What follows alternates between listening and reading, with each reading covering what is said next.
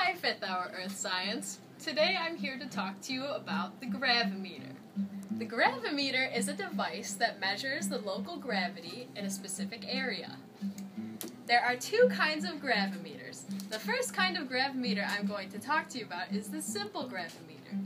The simple gravimeter looks like this. It uses the length of a string and the mass of an object to determine the local gravity by oscillation. The equation for this simple gravimeter is as follows. Gravity is equal to 4 times pi squared times the length of the string divided by the period of time that it takes for one simple oscillation squared. The second type of gravimeter I'm going to talk to you about is the complex gravimeter. The complex gravimeter uses a weighted spring to determine the amount of gravity.